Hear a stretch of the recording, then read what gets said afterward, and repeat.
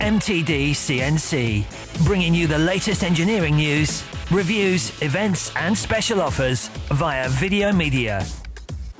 This machine here is a Nakamura NTY3. Now the 3 stands for 3 turrets.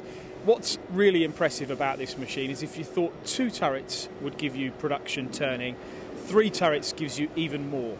Each turret can be used independently on either of the 2 spindles, and the bar capacity of this machine is between 42 and 65 mil. There are options you can have in terms of what sort of bar diameters you'd be machining.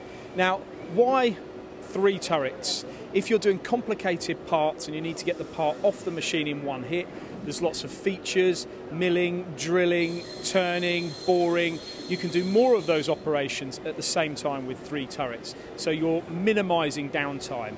Now this machine in the UK is available from the Engineering Technology Group, and if you're a production machinist and the size of the components are between that sort of bar capacity I mentioned, you can really eliminate downtime and maximise productivity by looking at something like the NTY3. The chuck size on this machine is actually a 6-inch chuck. When I look at the axes, we're actually talking about 2 spindles, we've got 3 Y-axes, we've got 2 C-axes, and we've also got B-axis. So you've got complete capability from turning, milling, all of those characteristics when it comes to multi-axis machining can be achieved on the NTY3. For more videos, products and news, go to mtdcnc.com or follow MTD Online on Twitter.